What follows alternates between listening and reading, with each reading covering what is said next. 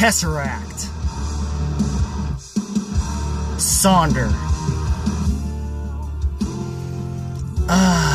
Those vocals. Not nearly as the, well, except for King, but we'll get to that in a minute. Hold on. But yes.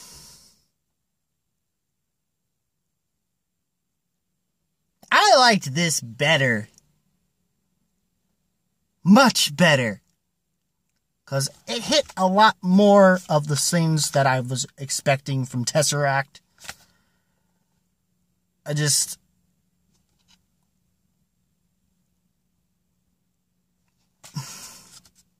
Yes. Luminary, as you've just heard. Daniel, the thing is, this is the fourth studio album the band has done. And as far as I'm going to tell you, since Polaris, this album, well, this band, I should say, has been, probably in all honesty, the best band to have come out of this decade? By far? And yes, I'm kind of debating on it myself, because there are some other good ones out there. Periphery's pretty good. But it just seems like with this band, they seem to always keep me engaged. Even in their softer moments. Though this album is, compared to their previous records, is far darker. They're more known for having a brighter tone and being more bass-centric, whereas this album is considerably much darker and kind of, sort of a little more mid-heavy from what I hear. This album seems to, but in the way that I think some fans who preferred One, even though really they just prefer Concealing Fate. Don't lie to me. Don't lie to me. You prefer Concealing Fate. If that's the case, you'd just have the EP and you wouldn't have bought this damn thing. I wanted to collect all of it. And you're just doing it like I am and getting it as a collector's item. Because you really liked Polaris a lot.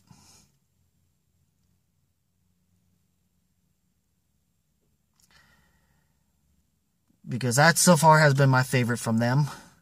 A lot of people have bitched about the snare issue. But I don't see it as much. I mean, I definitely don't hear it as much either. But it doesn't bother me in the ways that some people would consider, I guess. It still sounds good. It still sounds good, despite what some people will say about the snare in the mix. But, you know, that's a mixer's thing. I'm not a mixer, so. Luminary, it's super heavy. It's kind of a concept, but I can't really, for the life of me, remember what the concept is. Regardless, this album is shorter than what you normally get out of TesseracT. And we've got at least, like the last record, we kind of get 7 tracks? Yeah, like the last album, there were 7 tracks. This one also 7 tracks, but somehow shorter than that record. Like I said, it's also darker, but in the sense that he's starting to kind of leave off, because the thing is, Daniel Tompkins hasn't always been the main singer and screamer, I should say, in this band. Because by the second record of Altered State, hold on a second. You know what? Hold that thought. Of course, y'all started. If I can fix my dang thing. Alright. With One. Then, that's when we had, and he was more screaming. That's when the band was kind of sort of considerably, somewhat trying to combine gent and metalcore sounds together. And essentially just came up with a progressive metalcore style before they just kind of went more all out prog metal. Kind of, sort of, with Altered State. Tompkins left the band. He was in some other band that's name escapes me, but I'm hearing that second album they did when he was in that band, before he left that band to come back to TesseracT on what is my favorite of their albums, Polaris, and I think that record which was what introduced me to the band, and is still, honestly, my favorite of them, even though a lot of people will still argue, and there's so many arguments at this point of who's the better frontman and all this stuff. It's like, well, after this album, especially if you're even considering Cage's, the very end of Cage's, and how he's still able to hold up to enunciate his screams that well, and then still sing, and, you know, at least hold a melody better. Even though it pops out more here for some reason, here and there, sometimes it seems like it pops out more with Ash O'Hare on this album, and I thought it popped out just as much here, but it seems not to be the case. But when it comes to writing good melodic vocals and good hooks, as with like in Polaris here, I mean, this is still good. I mean, everybody loved the track Nocturne, you know. But everybody loves Concealing Fate when it comes to that. With this one, even though that was an EP before this. And they furthered that with TesseracT, with Altered State, which consists of 4 different parts. 3 to 2, up to 3 to 2 tracks, depending on which parts, from of matter to of mind, of reality, and of energy, altered states. 4 different altered states. And it's all kind of comes together. Nocturne being of the first in the Of Mind series of that, which is really good. But Polaris for me is what it was. Dystopia really is a good start. Hexes is really good, especially if you really want, which further proves my point about how Daniel Tompkins just knows how to write a better melody when it comes to his choice of vocals. And it's even more obvious in tracks that when he opens up, like even Utopia Tourniquet really is great.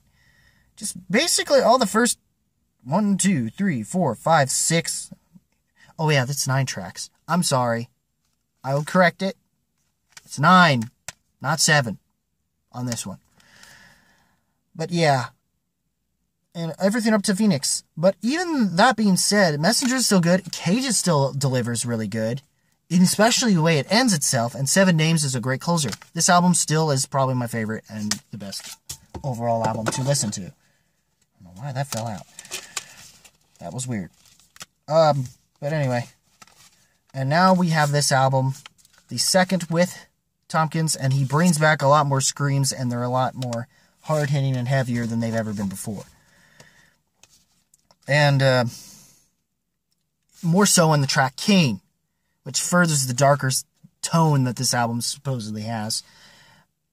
I do feel as though with this, it's definitely It's so short to the extent where it kind of leaves you wanting more, at least the way they end things off with the arrow. Some people will and I kind of do agree with the Christian Doyle. I doubt you watch this, but just shout out to you, man. Smile, I guess, kind of does come off demo-ish, especially after you hear the way the production is from the rest of the album. And then following this up into the arrow, Smile's okay. I mean, it's still kind of better than what I guess we got out of the single version, which now that it's a single version, it makes more sense because with how short it was then. But yeah, I prefer the version we got off the albums, but it's so here. Mirror Image is just one of the examples of what I wanted throughout the most of this album that I didn't entirely get.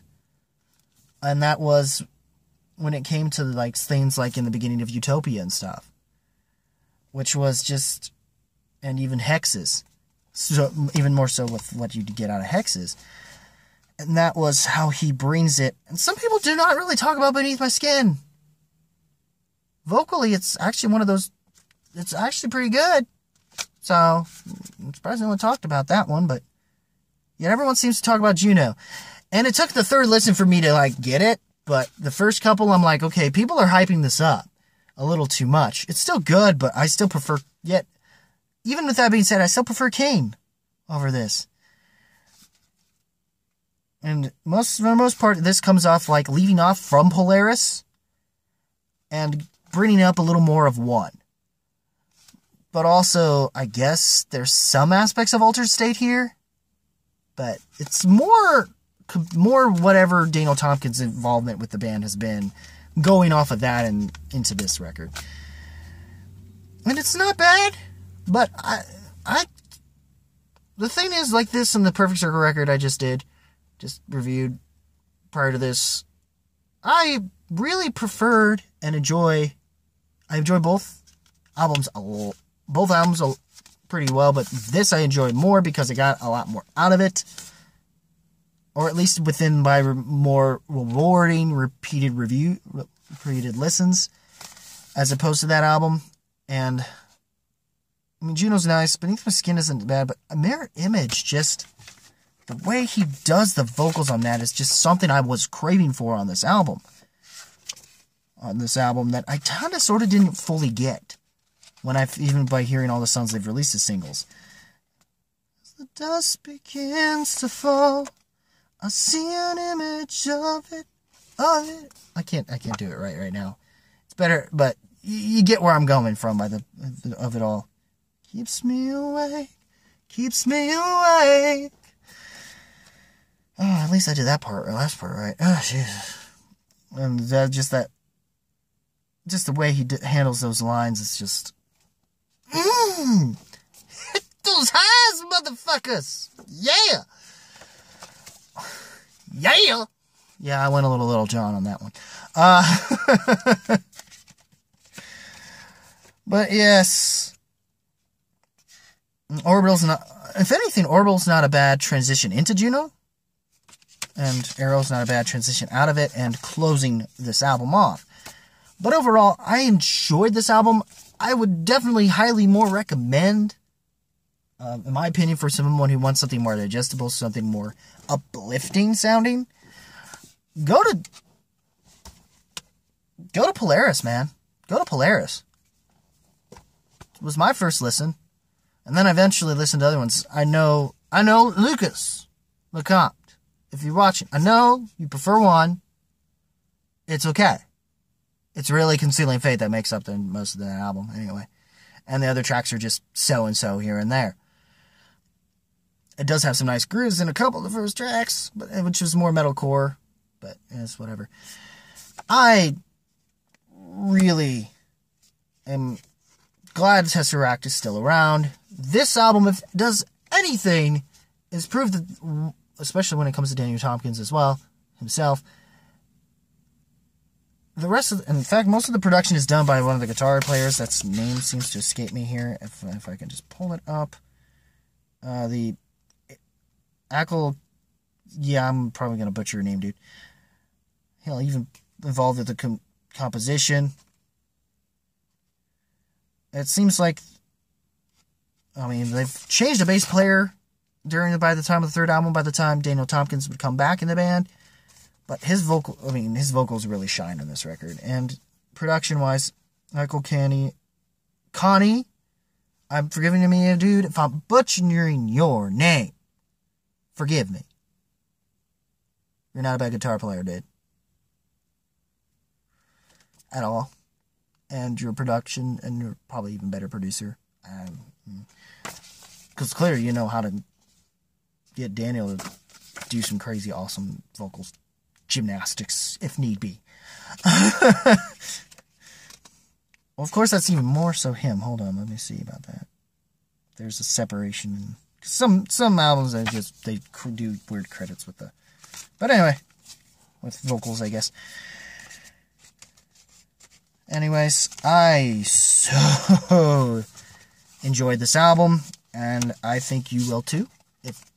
Even if you haven't gotten into TesseracT to start with, you will enjoy what TesseracT has to offer. Overall, Sonder, though I'm trying to remember what the actual word means and to why it's being used here, as overall, it rocks, and with time to grow, it has potential to be masterclass. So far, this and Firepower are neck and neck here for Album of the Year, as far as I am concerned. At least until Tool and Tremonti bring it. Tremonti is so-so on that right now. the new track, that tone I'm digging. The lighter tone. Mark Tremonti. Anyway. Alright, guys, what did you think? Leave a comment below, let me know. As always, guys, keep it random. Keep it real, keep it rocking. Also, rock the like button, thrust if you must. Same on my Facebook page. Like, follow there. Links in description below. Again, as always, keep it random, keep it real, keep it rocking. And I'll see you guys in the next video, whatever that may be. Take care, y'all.